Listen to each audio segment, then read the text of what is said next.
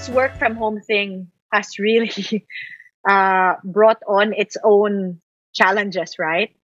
Um, but I'm very happy that somehow we have managed to take care of our business and do the things we need to get done, and maybe even more.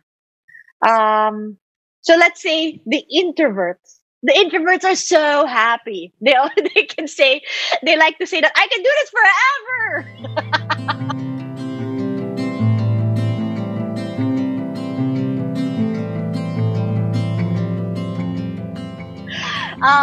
But let's say for people like me nga, who's more extroverted, it was it, it was challenging because I am energized by brainstorms, by coming together with different people and just talking about ideas, and when you don't even remember who thought of what idea and how it became the thing it is. I mean, I live for moments like that at work.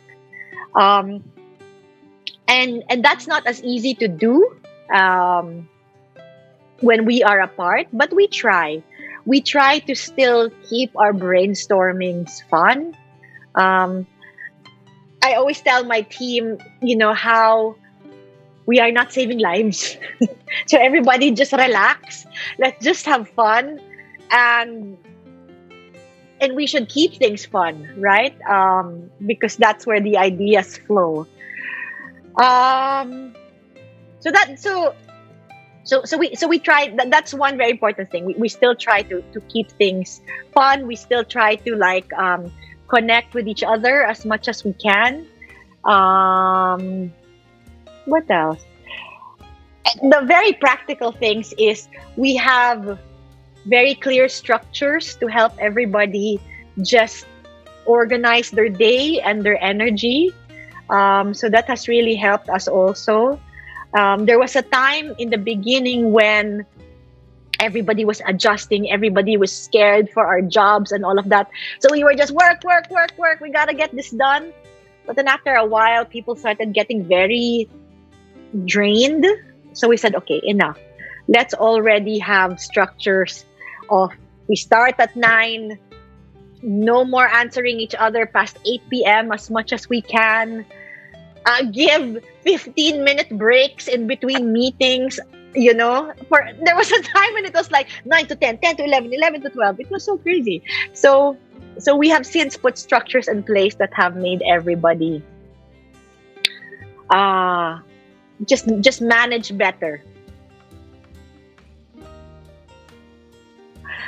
So I was talking to a teammate about um, how she needed to find in herself again, the energy, the fire, the libog, to bring back what we knew she was capable of, what she was before.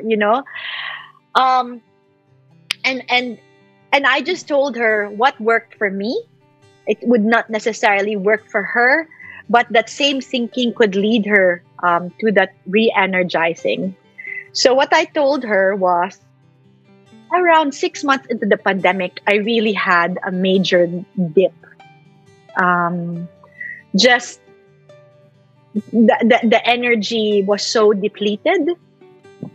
Again, maybe it's because I wasn't with people. I wasn't having the conversations and brainstorms that would energize me.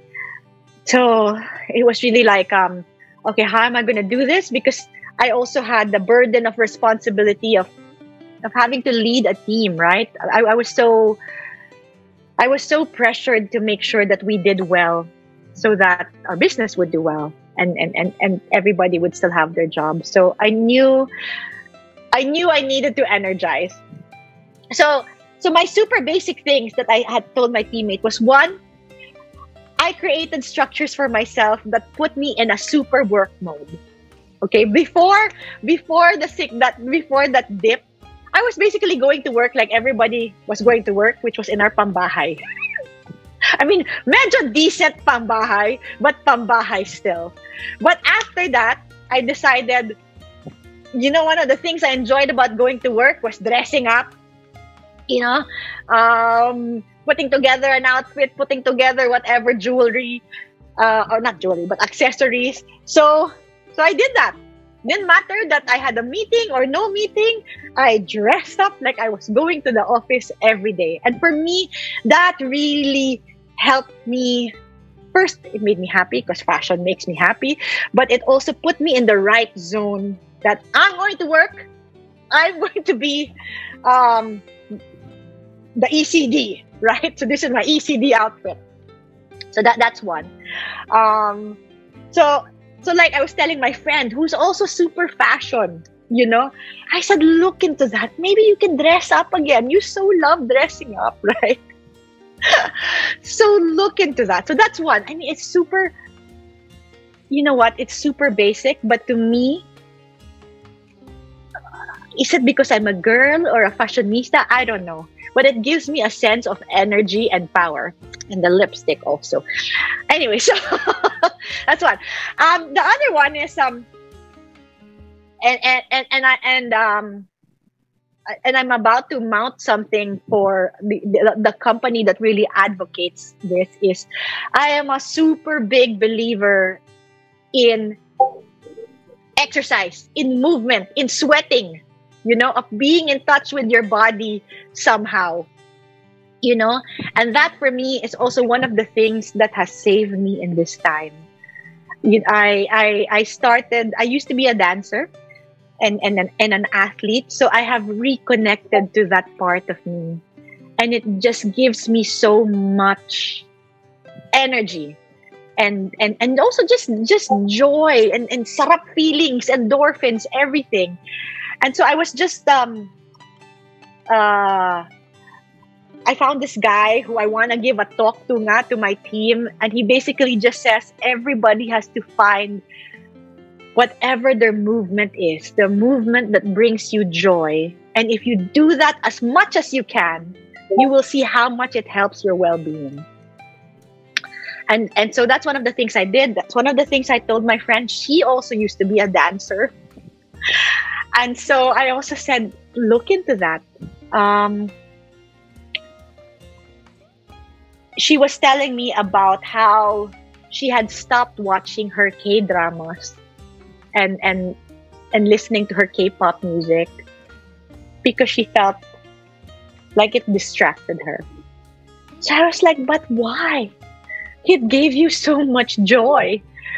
It made you so crazy. I mean, she was really crazy about it, but she just totally cut herself off from it. Right? So it's like whatever pleasure you can give yourself, that you will not abuse, of course. Why not? Do it, right?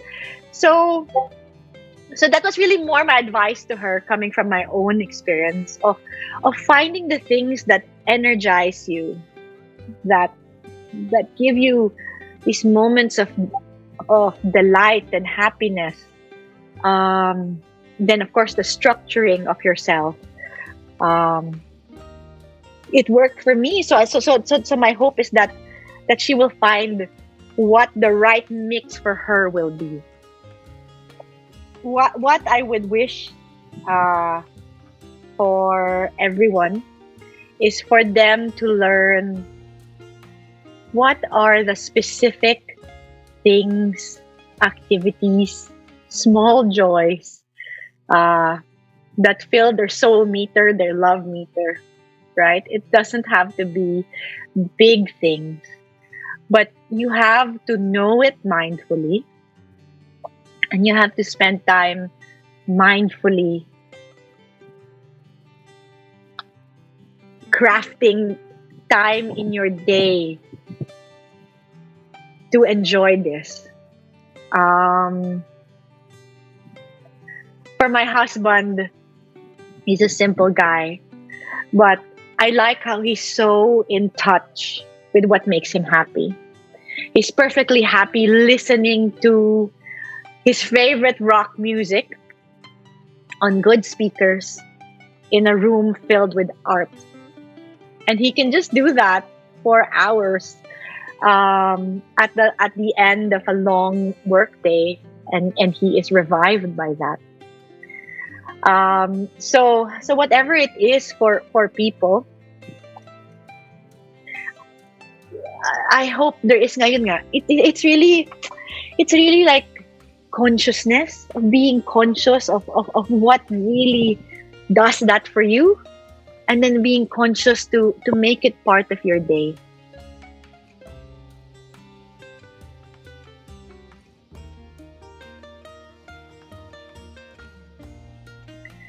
Because I try to really fully be myself. I talked with a friend yesterday, and she was asking me about what kind of leader I am, and part of that was, do I make friends with my team? And I really said that I don't know if it's true for everybody, but for me, I really bring my full self to work. And if that full self wants to connect with somebody across the table who I like as a human being, then I will. Doesn't matter if he's my boss or you know, he's under me, but I like you as a human, so I'm going to friend you. You know, and one of the things I think that I have managed to create in myself as a leader is, while I will connect with you fully as a human, I have also made it very clear to my team what my standards in terms of work are. That these are really like what I expect of you, of myself, and this is really what we're going to set out to deliver. So to go back to like my teammate who I had spoke to last week, part of my evaluation of her were really the words of, I love you as a friend, but I need to tell this to you as a teammate. Yeah, so that's how I do things. I don't know if that is necessarily the most sound business practice, but it's worked for me.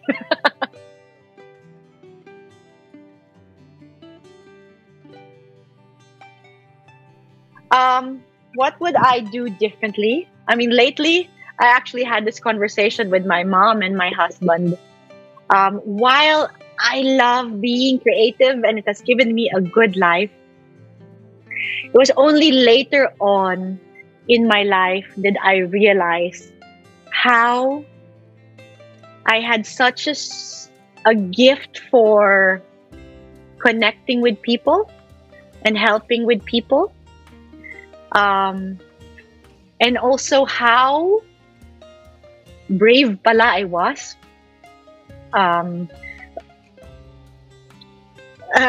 So with those two realizations, I wish I took up medicine. Yeah. And I just really feel like when I think of me now, I really think I would have been a good doctor. And a doctor who was willing to do the hard things. But it's okay. I mean, that's for another life. But I just wish that it crossed my mind earlier. So it's all right. I mean, maybe the gifts will manifest in other ways in my life, right? You know, we could have brought such a holistic approach to health and happiness and wellness, and you know, I would have wanted to go to the places that nobody wanted to go to. Yeah. But let's see. I mean, like, this energy is out there. We can still use it for something else. Or the desire to use this energy for something. I just have to be led to it.